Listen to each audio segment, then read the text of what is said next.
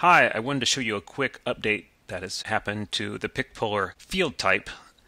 Typically the field type you use in conjunction with the image browser itself. So you would have your entry set up like this. You would click view my Instagram stream and it would pick something like that. And that would be how you would get your media ID by that image browser.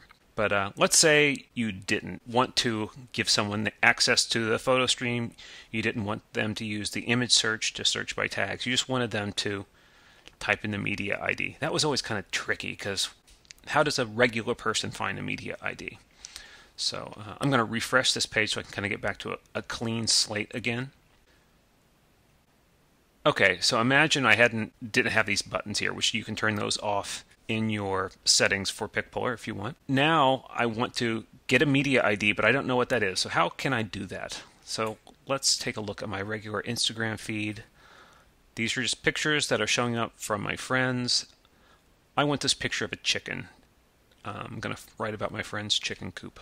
All right, so I'm in my feed. I'm going to do view photo page. And now this is the URL for this photo in Instagram. So right here.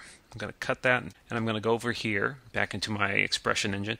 I'm going to paste it into this field and you'll see this little search icon comes up. If I click that, you'll notice the URL changes to a big long number, which is the media ID.